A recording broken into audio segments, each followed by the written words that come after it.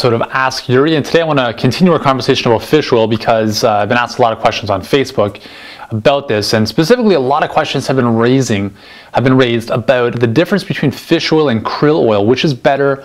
There's a lot of information out there, people are confused, and if you're one of them, I want to hopefully make a bit of bring a bit of peace of mind and clarity to you in this video. So first of all, fish oil is awesome, as we've talked about, very, very high in EPA and DHA.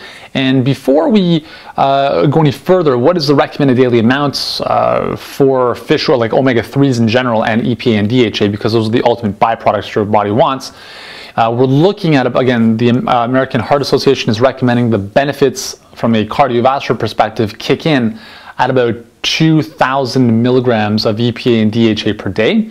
Okay, so if you're looking for fish oil, you want to make sure that there's good levels of both EPA and DHA, otherwise you're really not getting too much benefit. Also, from an omega-3 perspective, just total omega-3s, if you're looking on the food label, you want to be looking for about 2.4 grams over the course of a day.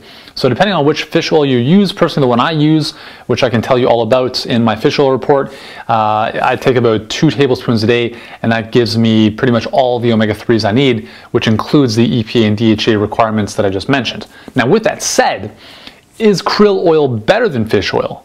Well, again, there's a lot of stuff out there. As you know, manufacturers for krill oil will say that it's better because it contains something called astaxanthin, which is an antioxidant pretty much. Okay, so astaxanthin, I know it's kind of a little tongue twister, is it's a carotenoid. It's a pigment that makes salmon red. It's when you cook lobster or shellfish, that's what turns them kind of reddish. So that's that carotenoid astaxanthin. And in krill, there's about 20 times more astaxanthin in krill oil, or krill itself, which is kind of like a little of the bottom feeders of the seafood chain, versus salmon, as an example. Okay, so if you're using krill oil, there's this higher amount of astaxanthin, which is an antioxidant, and that's very, very nice because antioxidants are really important for our health.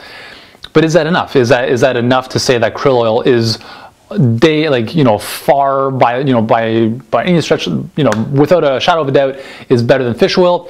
It's really tough. It really depends which fish oil you're comparing it to, and understand that there can be synthetic versions or sources of astaxanthin that are not actually coming from the real food source. So there's a lot of really tricky things to consider, and for the average consumer, you can't make any sense of this, because you look at a food label or an ingredient list and you're just like, okay, sure, I guess that looks all right.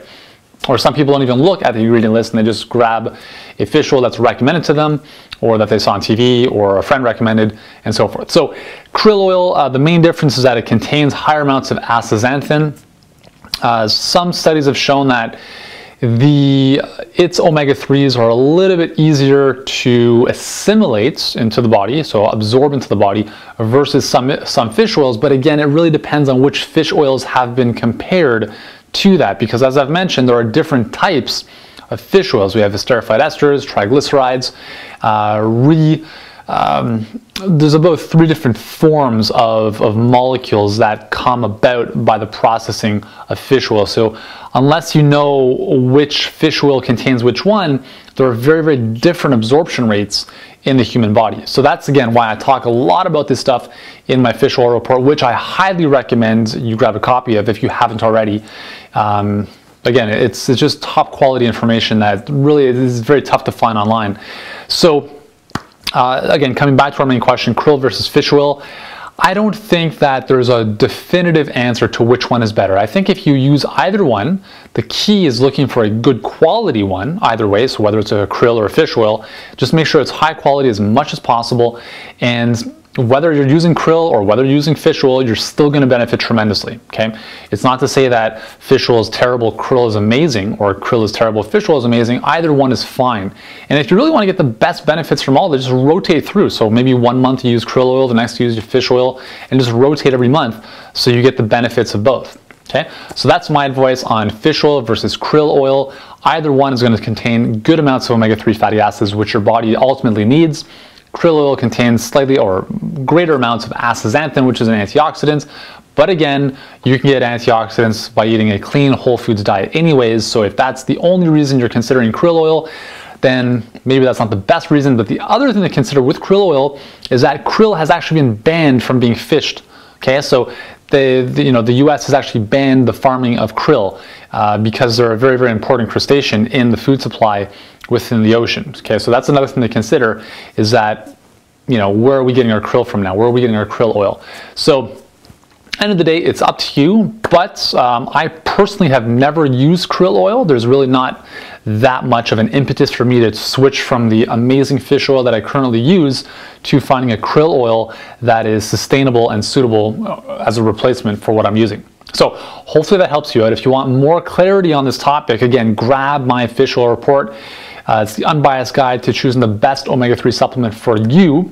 And I guarantee it'll give you a lot of clarity and peace of mind. You can grab it at the URL which is below this video. And I look forward to seeing you in the next one.